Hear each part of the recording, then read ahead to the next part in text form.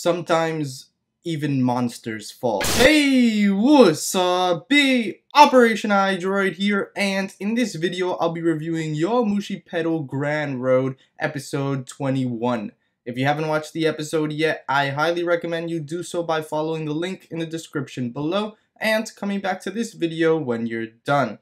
With that being said, let's head into the review.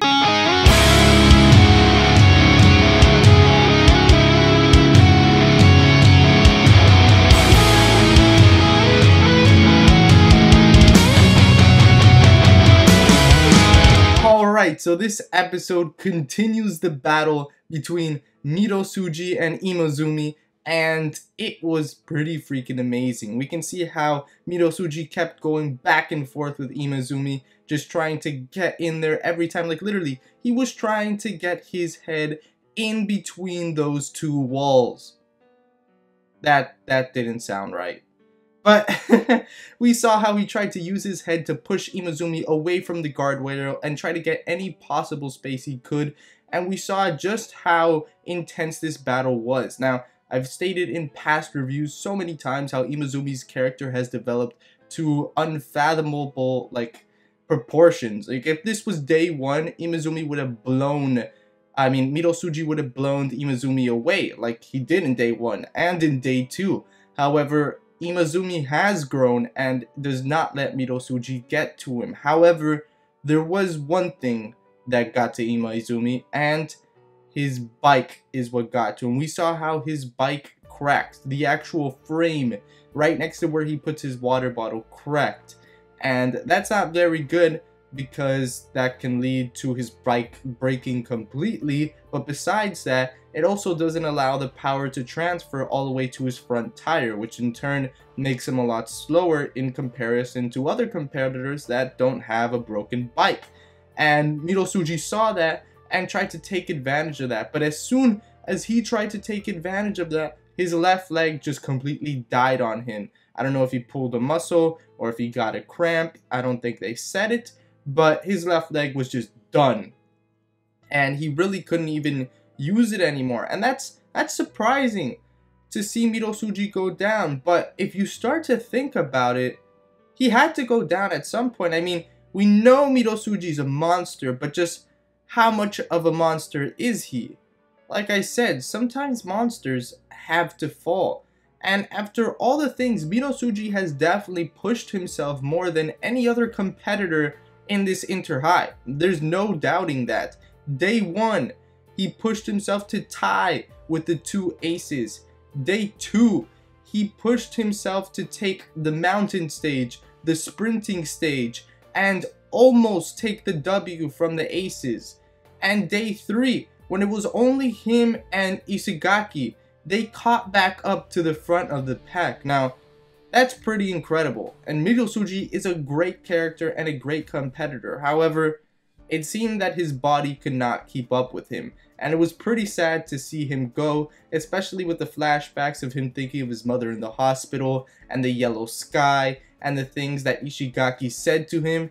It was really heart-wrenching, and eventually Midosuji fell. And when he fell, it was kind of funny. Like, not that falling is funny, although it can be at some times. When you saw him laying down on the floor, he looked like a freaking lizard, just spread out his long limbs just on the floor, and the spectators just looking at him like if he was some sort of wild animal. I thought that was hilarious. I don't know if I was the only one that saw that.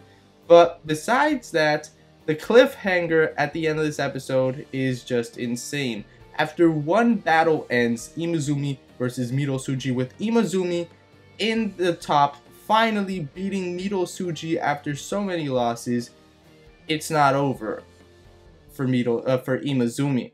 As we saw, Manami and Fukutomi just come out of nowhere with a gust of wind and are right behind Imazumi, and just like that, the episode is over.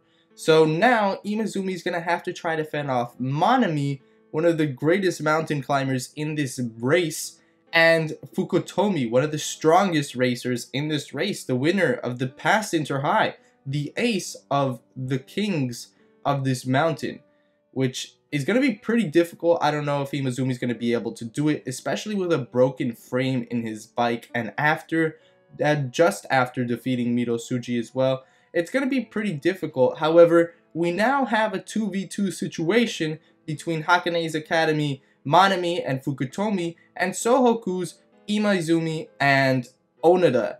But we don't know where Onada is. Earlier in the episode, we saw that he was just trying his best to keep up with Imaizumi and Midosuji, and actually Hakune Academy was nowhere to be found at that point. And then we just kind of went over to, which I thought was a pretty comedic break, to Onada's mom and Manami's classmate just discussing what road racing is. And then we see how Onada's mom is kind of clueless about everything, like we've seen in past episodes, but she was able to catch on to Manami's classmate and neighbor having a crush on Manami. So her character is kind of weird. She's clueless about everything besides love, apparently. I don't even know. But yeah, next episode is gonna be pretty darn hype. I'm honestly wondering, where the heck is our main character Onada?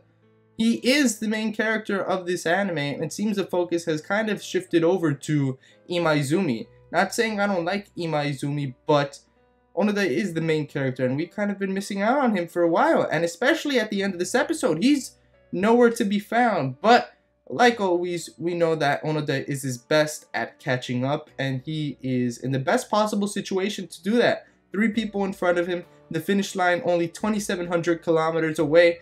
Things are about to get crazy in this episode. Overall, I thought it was really freaking good.